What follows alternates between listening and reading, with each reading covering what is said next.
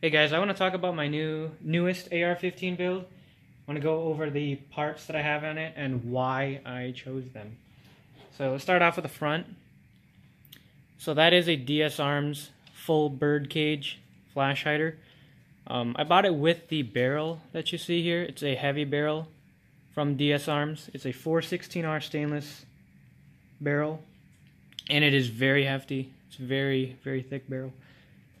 So I kind of built this gun to be more of an SPR kind of build. It has a 16¼ inch barrel, so it's not really SPR-ish like some of the 18-inch barrels, but it is a heavier 16-inch barrel.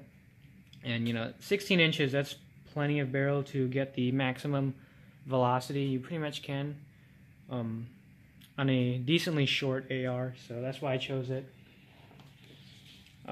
I decided to run a Surefire Scout light on it. It's the M612U, and I have a pressure pad on it as well. This is just momentary, and this is constant. So it's very expensive, but I think it's really worth it. Handguard. So I have the Fortis Rev 2 MLOK handguard. It's very nice. It's very light, and I think it really looks nice with this gun. So I'm running a vertical grip on it. You know, I decided, well, I was contemplating on getting a bipod on it, but honestly, I don't know. I think I'm gonna stick with that vertical grip for now and see how that works. You know, laying prone and stuff like that. If it doesn't work out that well, I'm gonna get a bipod for it. So upper receiver. I bought this upper receiver from Aero Precision. It has a US flag emblem on the back here, but it's covered up by that rear sight, so you can't really see it. Aero Precision, I think they actually lap their receivers. Because when I put the barrel on here and brought it to the range for the first time, this scope was actually sighted in almost like perfectly. I had to go up about an inch at 50 yards, so that was pretty much it. So I think they actually lapped the receivers. So scope and mount, right? I have the American Defense, I forgot what it's called. It's an American Defense 30mm AR mount. I have the Vortex Strike Eagle on it. It's a 1:6 power scope. For under $300, it's actually, you know, pretty decent. The glass on it isn't as good as you would get on a little bit more expensive one, obviously, but you know, it is what it is. I think for $500 though, you can get probably a much better quality scope. So yeah, it's got these quick detach levers on it, so that's really nice.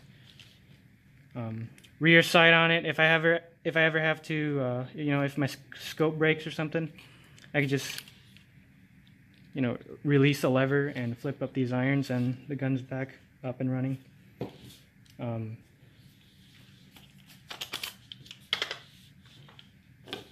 So the ammunition that I'm running on it is from Hornady.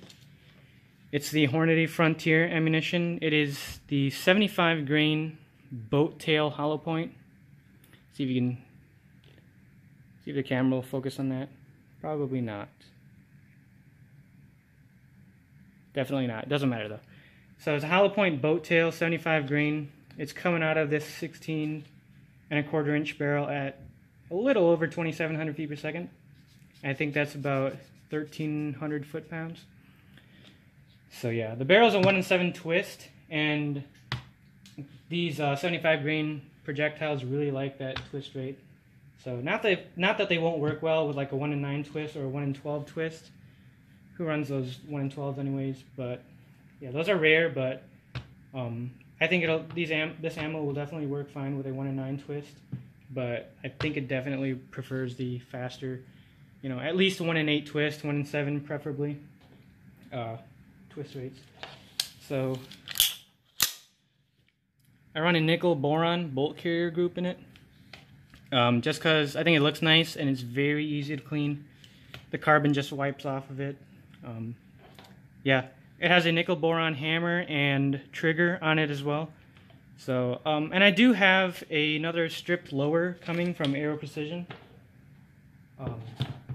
I'm going to be running the Rock River Arms 3.5 pound varmint trigger on that.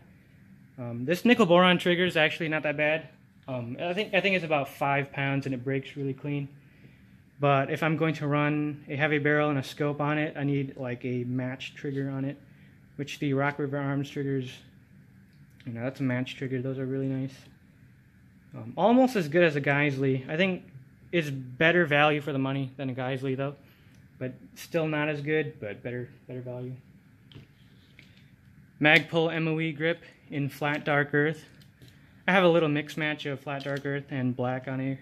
I think it looks super nice. Yeah, nothing special with this grip. Yeah, they work just fine. And Magpul STR stock. So I like the STR stock because on a heavy barrel AR like this, I like to balance out the gun by adding weight to the rear a little bit. I also have 4 CR123A batteries in there.